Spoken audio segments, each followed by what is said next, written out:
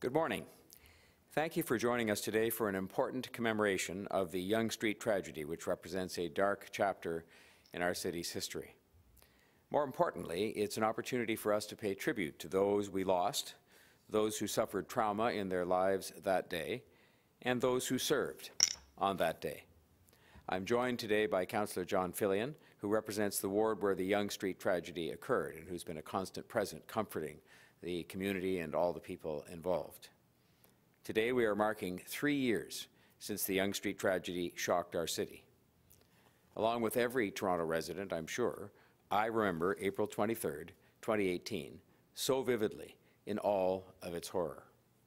Our entire city was rocked and saddened by the heinous act of violence that took place right in the heart of North York. There was a terrible loss of life that day. There were life-changing injuries, and there was a loss of innocence for our city. All of that happened 3 years ago, but the passage of time has not dulled the searing impact of that terrible tragedy. The suffering and the pain continue to follow us. To this day, I'm still overwhelmed with anger and with sadness that 10 innocent lives were senselessly lost, and 16 more were needlessly altered forever, not to mention the hundreds and thousands of lives of family, of friends, of co-workers, and of many other people who also suffer to this day. We cannot and we will not forget the memory of those who were taken from us by this cowardly and deliberate attack. Renuka Amarasinga, Andrea Braddon, Geraldine Brady, Sohee Chung, Anne-Marie D'Amico, Mary Betty Forsyth, Chulmin Eddie Kang, Ji-Hun King, Munir Najjar, and Dorothy Sewell. Councillor Fillion and I will pause now, with many of you at home watching us online, for a moment of silence in their memory.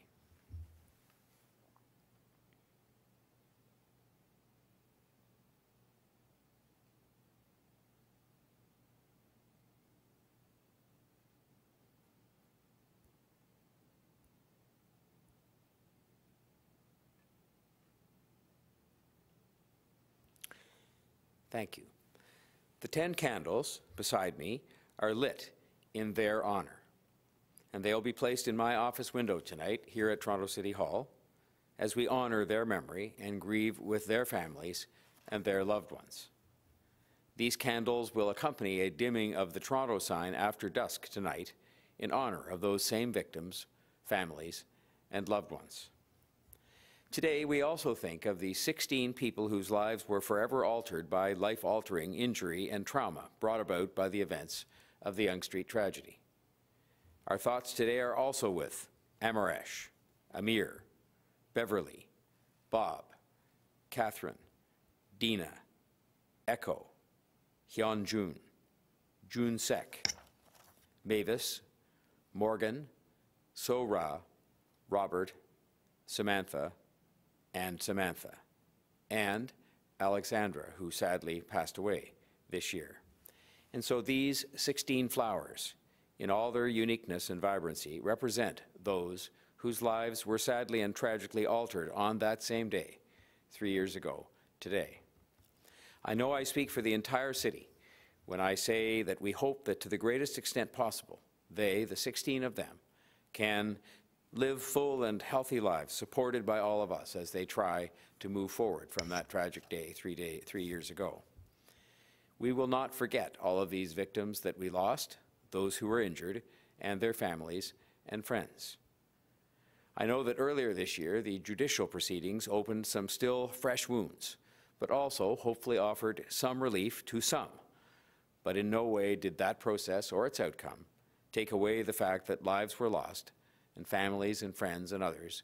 The city itself is still hurting. Make no mistake, these lives were robbed at the hands of misogyny and hatred for women. It is in this recognition of what lay behind this tragedy that we are able to truly fight against this and any form of hatred in our city. It has absolutely no place in the City of Toronto, and we must all fight it wherever and whenever we see it. No matter how small the act, no matter how short or isolated the comment. This kind of hatred always starts somewhere, and we have to deal with it where and when it starts. I am committed to this, and I know that the residents of this city share that same sentiment with me, and I know that we will act together to be vigilant and to be proactive in this area and fight this hatred with all that we have. Before I finish, I do want to thank the residents and bystanders who helped on that day and who continue to honor this day with us, as we will continue to do each year. A lot of those residents and bystanders offered critical first aid and human comfort in those first grim, terrible moments on that day 3 years ago.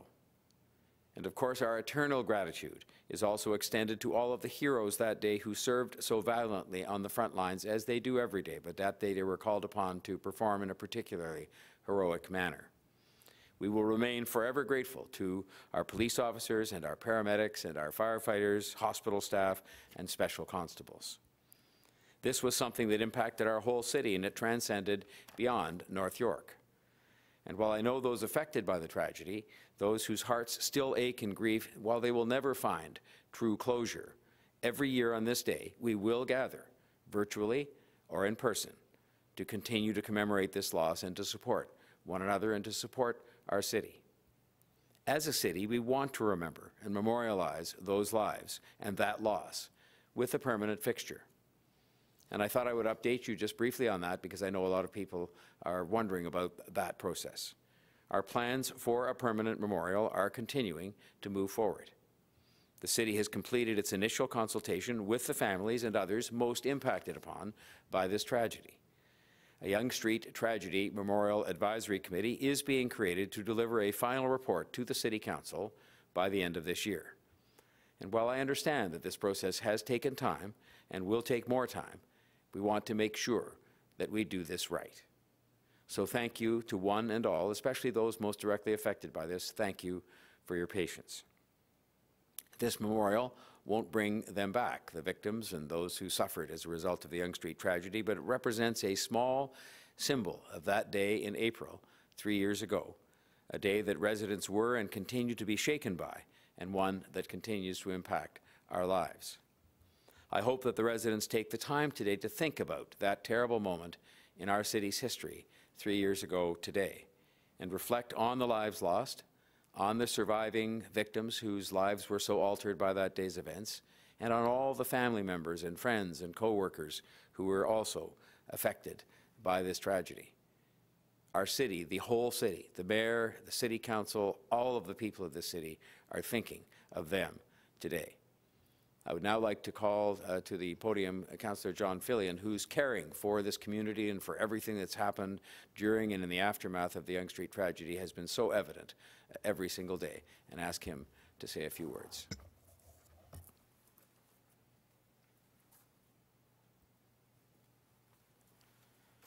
Thank you.